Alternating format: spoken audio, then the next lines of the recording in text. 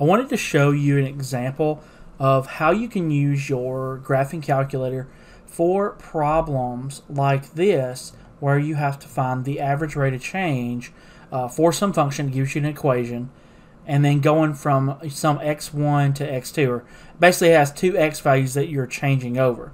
So what I do whenever I do problems like this on my calculator is you can actually put in the function into your calculator. So you can put, if you go to y equals up here at the kind of top row on the left, you can actually put in the function that it wants you to find the average rate of change between. So this one wants me to do 5x squared as my function that we're doing the average rate of change for. So I'll start by putting that in my calculator in the y1 spot, or you can pick any of the spots really, but I just choose the first function. Now, normally when we are calculating average rate of change, we'll have to get the y values that go with each x value they give us to find basically your slope of, kind of a line.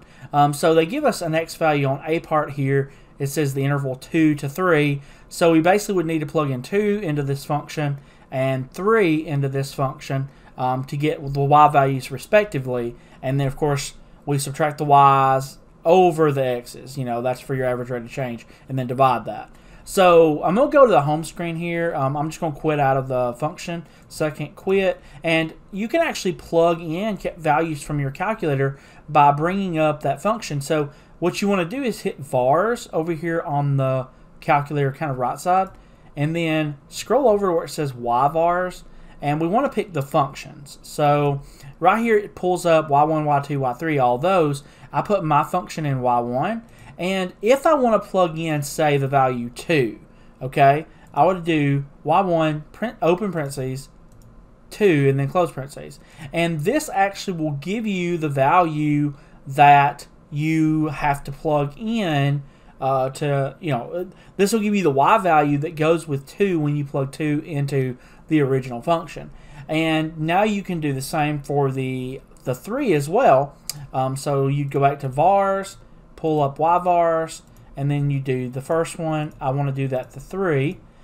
So there's my y values that would go with those. And now, of course, you can do your slope, or your average rate of change, by subtracting the y's. So the y's over the run. So the y's over the x's right there. So you'll basically have this division going on right there. And then you get your answer or whatever for your average rate of change. Now, I would also say that you could set it up to where you did this calculation all in kind of one fell swoop. Because on this problem, you can see like a part gets us to do that same thing like multiple times. So you could also set it up to where, okay, you bring up vars, y vars, and we're going to do the 3 first.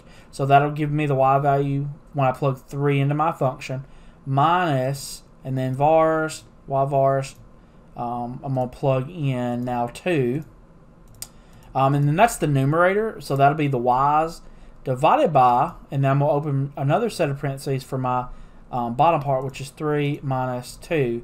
So you could also do it like this, where you kind of set it up all together right there and get your answer or whatever for your problem. Okay.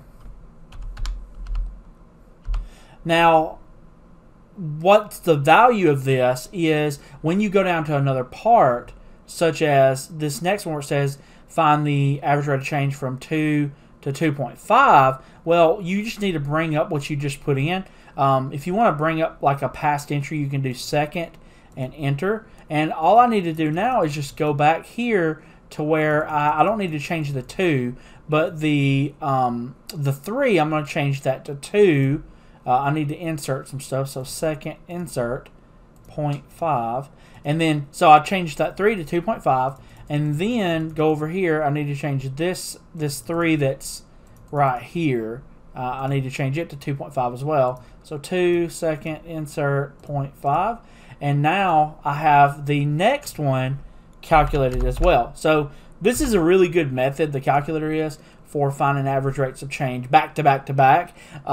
If they're making you plug them in simultaneously, like the same function for multiple ones, especially on these types of problems that show you, as you kind of decrease toward the instant rate of change. That's a good problem to kind of have this Y feature on for easy kind of working it out.